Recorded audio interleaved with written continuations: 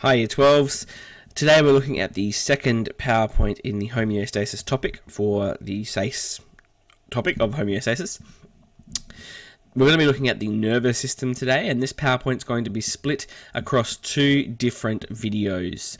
The first one is the nervous system in general itself, and the second one will be looking at neurons. So let's start our in-depth look at the nervous system. As per usual, here's your need to know.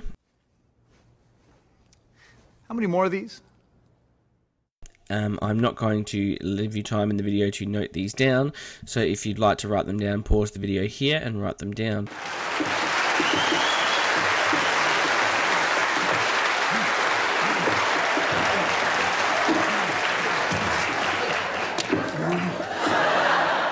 These need to know will cover both videos, so there will be no need to know in the next video as well. So, what is the nervous system? Well, the nervous system is a series of cells that communicate messages across the body via electrical signals that we call nerve impulses. The nervous system is responsible for detecting and responding to stimuli that occur in both the internal and the external environments of an organism. The nervous system is broken up into two different parts, the peripheral nervous system and the central nervous system. The central nervous system is basically just your brain and your spine, and its purpose is to process the sensory information and send nerve impulses to effectors in the body to initiate a response.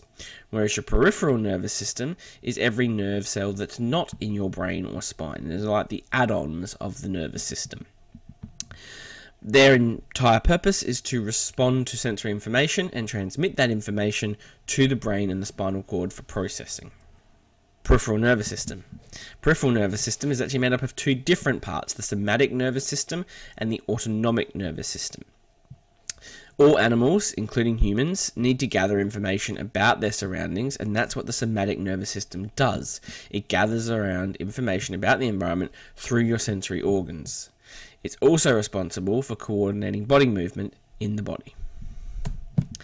The autonomic nervous system, on the other hand, is responsible for all the actions that happen in your body without you realizing it.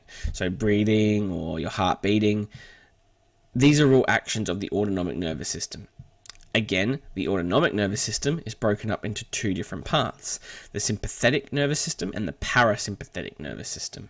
The sympathetic nervous system is the part of your nervous system that will speed up your body and make it more efficient. The way to remember that is that sympathetic starts with S, and so does speed.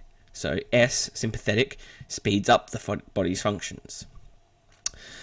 The sympathetic nervous system can do a number of different things, including divert blood away from the digestive tract and the skin, stop peristalsis, which is basically the food moving up and down your esophagus or in your intestines. It can maintain blood flow to the lungs and the muscles of your skeleton, which means that blood flow may increase up to 120%. It opens up the bronchioles to increase your supply of oxygen, which is going to increase the amount of aerobic respiration, which is going to increase the amount of energy you have in your body. It increases the heart rate so that your blood flow flows faster to your skeleton from your lungs. It dilates the pupils to improve how far you can see. And it increases blood flow to the heart so that you're constantly basically just beating blood around the body. The parasympathetic nervous system, on the other hand, slows down your body. And this is the type of nervous system that takes over while you're asleep, for example. Again, to remember this, parasympathetic slows down your body. Paralyzed is obviously being not able to move. So slow down, not able to move, para. There we go. The parasympathetic nervous system can increase blood flow to your digestive tract. It can increase the rate of peristalsis. It can reduce the number or the diameter of the bronchioles. It can control your heartbeat, and it reduces the diameter of your pupil, because none of those processes are really important when you're slowing down your body for rest. Over here is a bit of a breakdown of the nervous system. So we start with the nervous system, breaks down into the central nervous system and the peripheral nervous system. I'm going to ignore this one over here. The peripheral nervous system then breaks up into the somatic nervous system, which is gathering information about your surroundings, and the autonomic nervous system. And the autonomic nervous system is everything that happens without you actively thinking about it. So your heart rate, your breathing, etc. The autonomic nervous system is broken down into two more parts, the sympathetic nervous system and the parasympathetic nervous system. The sympathetic nervous system speeds up your body functions, whereas the parasympathetic slows down your nervous system and your body in order for things like sleep.